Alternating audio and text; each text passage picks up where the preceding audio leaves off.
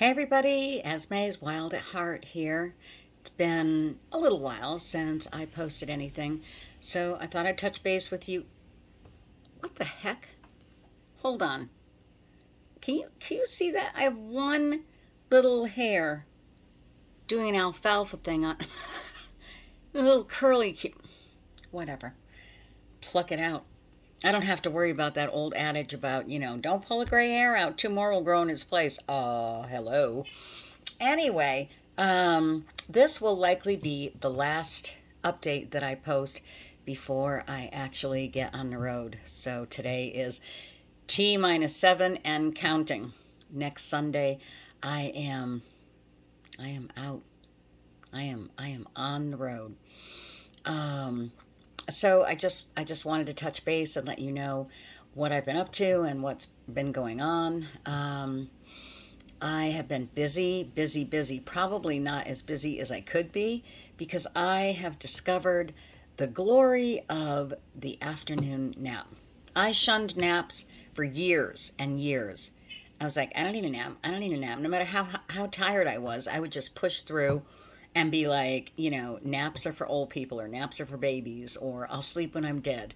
I don't feel that way anymore. If it gets to be mid-afternoon and I look over at the recliner and I'm like, looks pretty inviting, I will hit that recliner and call both dogs up into my lap, snuggle with them, and, take an hour and a half and refresh myself. Sometimes it backfires, though.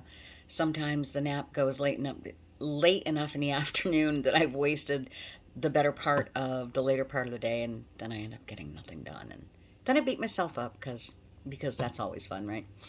Anyway, I digress. If you've been following me, if you watch my videos, you know there's nothing unusual about that. Anyway, so I have been busy getting things ready, getting the trailer packed. Yesterday I started getting the bed of the truck packed. And now I regret having done that so early, because I put about, as of yesterday, probably about 450 pounds of gear in the back of the truck. And I went over to my daughter and daughter-in-law's for dinner last night. And man, when I drove out of my driveway, you could feel the extra weight. I was aware of it. And it dawned on me, Friday I have to drive down to Burlington, so 2-hour drive one way, excuse me, for a dentist appointment, and I gotta lug all that stuff down with me. Whatever. But anyway, that's done, and I'm ticking things off my list.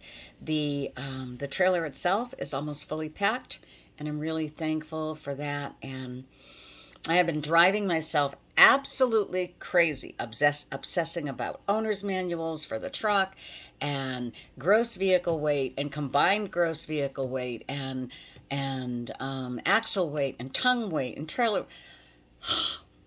Okay, way too much math for me, first of all. I'm not a math fan. But I want to be well-informed and well-equipped and know what to expect. And I've had a few friends in the area drive by. Now, most of you will recall that, it's been about 100 days now. About 100 days ago, I traded my my Mitsubishi Outlander for a Toyota Tacoma. Love that little truck. But after towing back from Trenton, Ohio with the trailer, I realized that it just wasn't up to the task. And despite my VIN saying it did have the full Toyota towing package, I found out just a few weeks ago that it did not. So I started researching. I was convinced that I wanted a Toyota. I love their longevity. I love the fact that you just about can't kill that engine and drivetrain. So I knew I wanted a Toyota. Started doing some research on the Tundra. So I drove down to Heritage Toyota in South Burlington to get an oil change done on the Tacoma. And I was only like 96 days after I had purchased it. And one of the things that I asked them to do was check, visually check and see if it did have the engine oil cooler and the transmission cooler.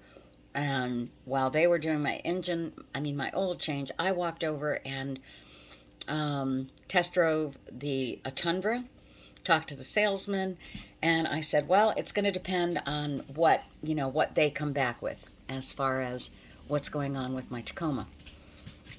I went back over to the service area because they called me to say my car was done, and just as I suspected, it did not have the full Toyota tow package.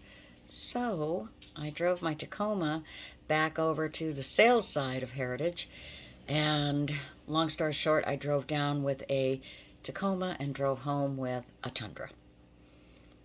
I freaking love that truck. Oh my gosh. Just the sound of those 8 cylinders and that 5.7 liter when you turn the key on, vroom. I love it. So that's what I'll be towing with, and I feel really, really confident. But that said, because I never run out of ways to try and drive myself absolutely batshit crazy, I've been making little lists like this. Can you see that? So it's upside down. No, it's not. Is it? I don't know. Anyway, it's backwards. Little lists like that, and little lists like this. And if you can see it, or if you could see it, that's a list of everything that has gone into either the truck bed, or will be going into the truck cab, or into the trailer. And beside each thing is the weight of the item, because I want to make sure that I'm well within and under my gross weights for all 3. Anyway, I leave next Sunday. I'm hoping to get out of here by about 8 o'clock in the morning. I do have a reservation at a campground in Rhode Island. I'm spending the first leg of my journey in Rhode Island because I love Rhode Island, and that's where I scattered my mom's ashes last year, and gotta be warmer there than it is here. I don't know about the rest of y'all that live in New England. You know, you can look up and go, oh yeah, it's gonna rain. I'm sorry, I don't see rain when I look at the sky. I see a snow sky. And I've been in New England pretty much my whole life, so I know snow sky when I see one. So I have got to get the heck out of here if I'm going to make it out of here. Anyway, so Rhode Island first, and then from Rhode Island, I'll be heading to a really lovely state park in Delaware that actually has hookups, which is, to me, that's odd for state parks. And so Delaware, and then from Delaware to Assateague National Campground in Maryland, where the wild horses are. I'm so excited about that. So excited to see the wild horses. And it's right on the beach. So that's going to be awesome. And then from there, I'm headed out to Ohio to have some warranty work done on the RV, because there's a recall on a certain item on the trailer, and mine happened to be affected. So whatever, since I'm on the road anyway, I'll go out there and get it done. And then from there, I'll start dropping down to Texas, New Mexico, Arizona. And I'm going to be spending a bulk of the winter in Arizona. First at my place in Sedona, and then Tombstone, which is an adorable little town and is famous for absolutely nothing more than the shootout at the OK Corral. But they have a really nice RV park there, so I'm going to stay there for a couple of weeks, and then I'm headed to Bisbee, Arizona, right on the Mexican border, like literally a stone's throw away at the Bisbee RV park. And I'll be there for quite a long time, and then after that, I don't know. Wherever I feel like going, I guess.